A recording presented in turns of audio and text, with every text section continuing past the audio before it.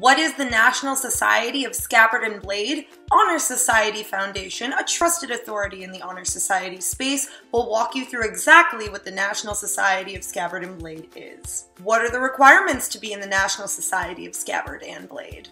Members must be a current ROTC student, have entered or are about to enter their junior or senior year of college, and have ranked in the top 20% of the Commander's Order of Merit listing.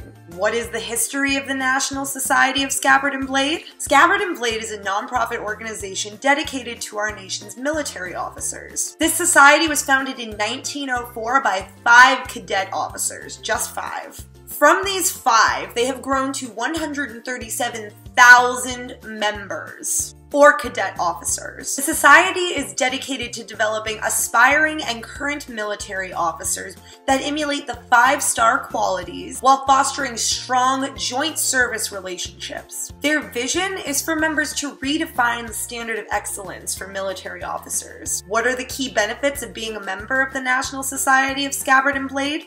This achievement can be added to a transcript or a resume. All members will be authorized to wear the Scabbard and Blade Honor Society cords at their graduation ceremonies. They receive national recognition across the board, and they receive senior membership benefits. Based on the information that we just went over, here is our review. Our first observation is that this is one of the only military honor societies to exist, and we found that fascinating. Our second observation is that this society is not only dedicated to the betterment of our troops, but it also sets them up for lives and careers outside of the military after they finish their service as well, which I thought was really cool. Our third observation was that we personally think it is incredible that this society was started by 5 cadet officers and has grown to 137,000 cadet officers to this day. That's all for today. Thank you so much for joining us, and stay tuned for more Honor Society reviews.